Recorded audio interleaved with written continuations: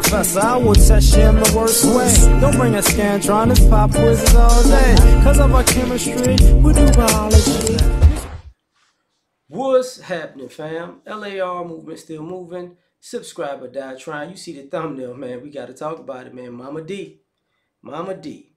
But why 304 culture is normal?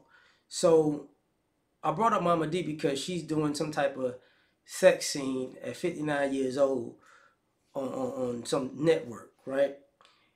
And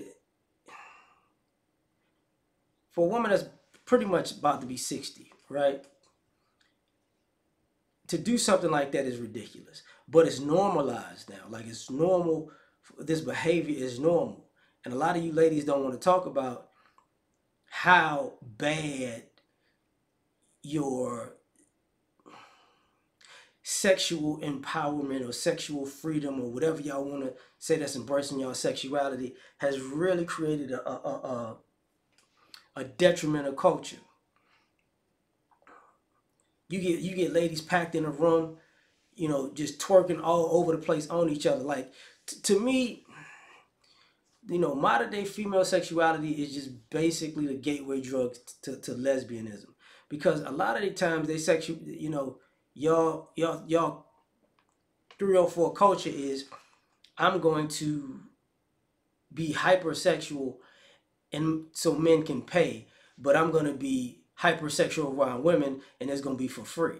So it's like, okay, so what you're saying is, in some ways, what y'all giving off is y'all only having sex with men because y'all can get stuff, but y'all really want to have sex with women because that's where your heart is, right? And the problem with that is this, and excuse the ashy hands, I've been working out this morning, whatever. The problem with that is this spills over into your parenting.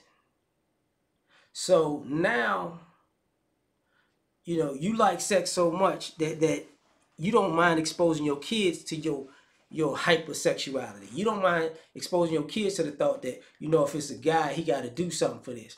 You don't mind exposing your kids to saying, you know, mama got a boyfriend January, mama got a girlfriend in June. You get what I'm saying? You know, you don't have a problem with going out on multiple dates with multiple different dudes and bringing them home, and your kids hearing what's going on in your bedroom. And this culture has been going on for a long time, to the point that the women, the Mama D's, and I don't know which thumbnail I'm gonna use, but even the women that in the trapping paint thumbnail, y'all don't mind being seen. You know, they used to have that phrase, I want a lady in the streets and a freak in the sheets, but now people are a freak online and supposed to be a freak in the sheets, but now you're never a lady anywhere. You get what I'm saying? So now it's normalized. And the problem with it is, I know some of y'all think, you know, men, we think about sex and we think sex all the time and everything is about sex.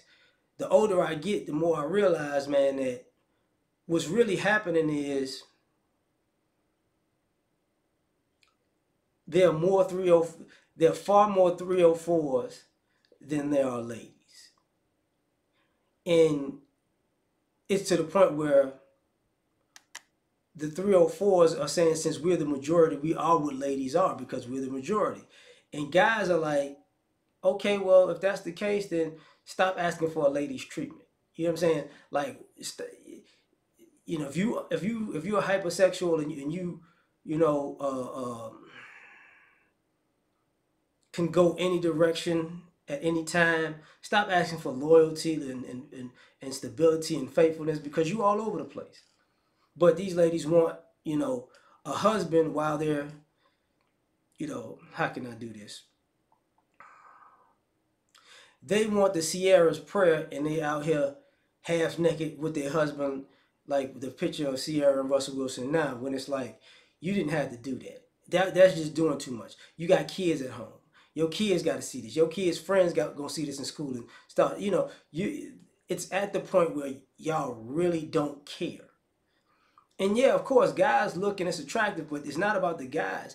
It's about, you know, more so the culture, the 304 culture became so prevalent, y'all don't care of what y'all put y'all children through. at all. Y'all don't care what y'all put y'all parents through at all. Because now you're seeing people's parents having, you know, it's a culture shock because you're seeing people's parents seeing their daughter as a grown woman, or, you know, and realizing you enabled her to be a thought. You thought that she was telling you the truth when she wasn't. You get what I'm saying? You thought you had her back because she was a good, upstanding person, but now you're seeing and you're like, well, how does this get back to me? Like how does your escapades and your thirst for you know, attention, or DNA, you know, D in attention, how does it get back to the family? Why do your aunts and uncles know how you getting down like this? Why? How come you can't rein that in? And then the kids gotta, you know, speak up for mom. I forget the lady's name. Was it? I think it was Amber Rose, when she was telling her son, you know, about OnlyFans, and mothers got to do whatever they got to do to, you know, to take care of their kids. You know, it doesn't. It sounds. You know, a kid will take that at first and say, okay, but as they get older, they gonna say to themselves, you know, selling sex is not a necessity to feed the kids. That's something you wanted to do. So now you at this point where, you know, people looking at it and they're like, look, man, we got a problem, because now this is normal. You know, to the point where women in their 60s are cutting up. Women in their 50s are cutting up. Women in their 40s are cutting up. Women in their 30s are cutting up. You know, you see the ladies in their 20s are cutting up.